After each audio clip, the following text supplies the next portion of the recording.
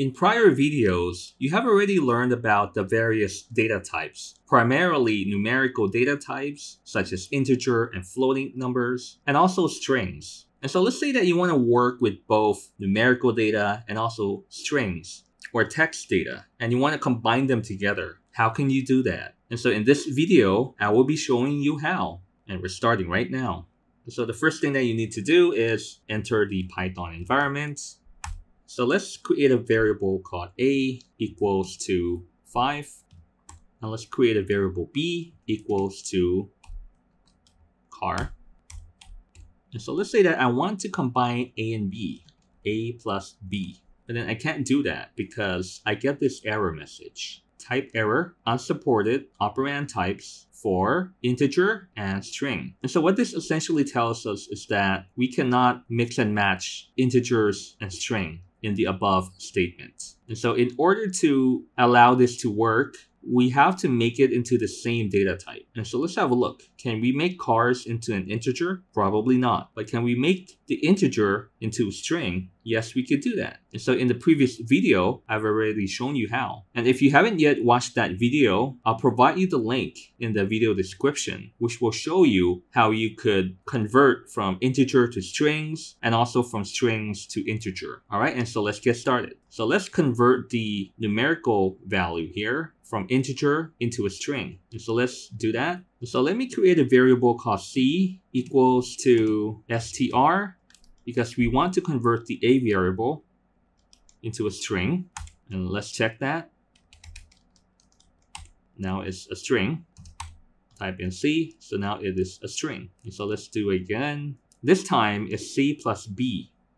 C plus b. And now it works. You can see that we are now able to combine the two variables together because we have already made it into the same data type. And so they are both strings. Let's start over again. Let's say I have a variable a, I assign it to 1, and I have a variable b, I'll assign it to 2, but then I'll make it into a string. Okay, and so now let's combine the two variables. Let's have a plus b.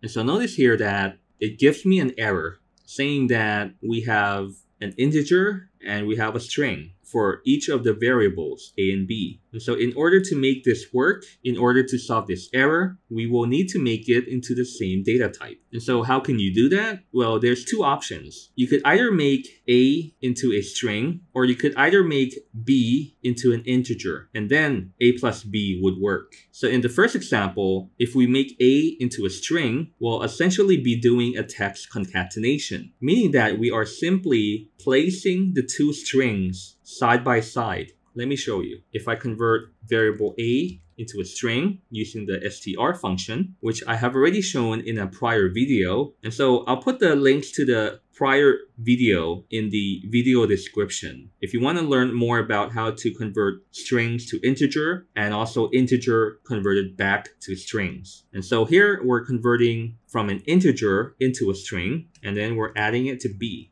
And now it works. And notice that, as I have already mentioned, the string 1 and the string 2 are just simply placed side by side. So it is essentially a text concatenation or a string concatenation. String concatenation. Or we could call it text concatenation.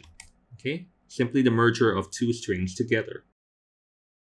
And now let's go for option 2, where we convert variable b to become an integer. So we could have a plus, and then I'll use the int function to convert variable b to become an integer. And now it works. So 1 plus 2 is 3. And so here you can see that both options work, but then which one do you want? And so based on your coding project, you'll decide which option do you want to go to, option A or option B here, okay? And so congratulations, in this video, you have learned how you could work with both strings and integers and how you could interconvert between integer to string and strings to integer so that you will get the same data type in order to make the operation operation work. And so if you're finding value in this video, please support the channel by smashing the like button, subscribing if you haven't already, and also hit on the notification bell so that you will be notified of the next video. And until next time, happy coding!